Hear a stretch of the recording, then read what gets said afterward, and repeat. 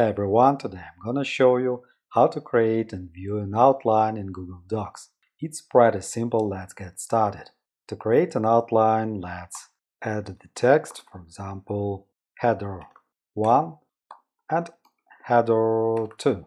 After that, let's make this text as a header. Select the style and select heading 3, for example. Click on the next header and select header 2, for example. After that, tap on View and check that you have the check mark next to Show Outline. After that, you will see the Outline button. Click on it and we have the outline of our document. We can make header 1 as a header 1 and you see changes.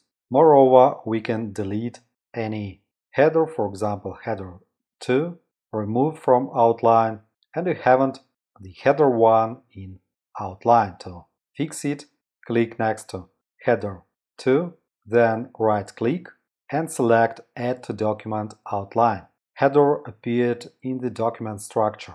Thanks for watching, like, subscribe. Have a nice day, see you next time.